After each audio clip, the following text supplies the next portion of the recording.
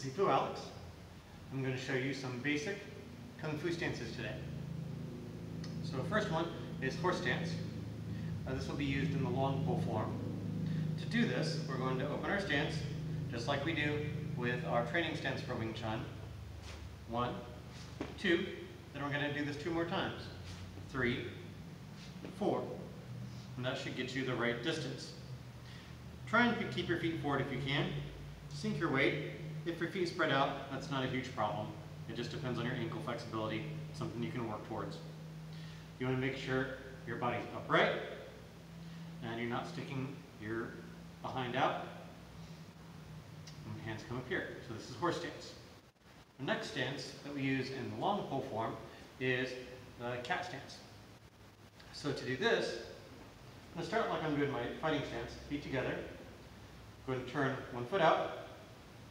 The other foot comes forward. My toe is in line with my heel. My back leg is bent. My front leg is bent, and there's barely any weight on this foot. I should be able to pick this up. It's not like this, where I have weight on this foot. I should be able to pick it up at any time. This is cat stance. Another common stance is the bow and arrow stance. So to do this, we're going to start from a horse stance. 1, 2, 3, 4. Then we're going to turn. I'm going to turn my front foot and my back foot. I want my back foot to be at a 45 degree. My front foot can be a little bit inward, so then my knee protects my groin if my knee is inward a little bit, in line with my toe. If that bothers your knee or puts too much pressure on your knee, you can do it forward. The pieces with this that are important are your front shin is going straight down and is perpendicular to the floor. You don't want to be leaning over like that. That puts too much pressure on the knee. And my back leg is still a little bit bent. It's not 100% straight. And you can do this really from any position in terms of height. I can take my horse stance, turn my stance, get my bow and arrow stance. It can become wider, depending on how stylized I want this to be. But the basic idea is the shin goes straight down, the back leg is almost straight, and my weight's more forward, like I'm going to be pushing something. The upper body needs to stay upright. When we do this, we don't want to be leaning, like we're reaching for something. Spine stays up and down, whatever technique we're doing. Another stance is the back cross stance. So for this, let's say I was in a horse stance, and then I'm going to leave this foot this direction, then I'm going to cross this foot back and behind to do this.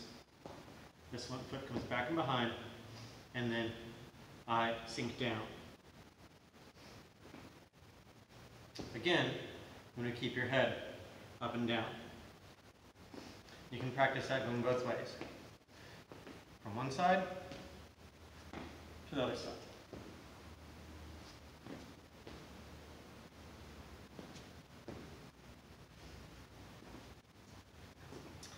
Next stance is backdrop stance or a reverse bow and arrow stance. It's called different things. But again, we start from our horse stance, and instead of going forward like a bow and arrow stance, I'm going to go backwards. So with this one, I can turn my foot backwards this way. This foot turns also, and I sink back. Now I can go very low with this also. So this is more of a reverse stance. I can drop it even lower to do another variation on that. And those are some of your most common Kung Fu stances. So, a quick review. You can run through these and flow from each one to each one to practice your stances. So, horse stance, bow stance, cat stance, reverse stance, or cross stance, reverse stance, drop stance, cat stance, horse stance, bow stance, cat stance, cross stance, cat stance, and one more. Also there's a crane stance, or single leg stance. So bring our foot up, our toes point down. We want at least to be level with the ground here. All right, but you can also try and bring your knee above hip level for this stance. Thank you.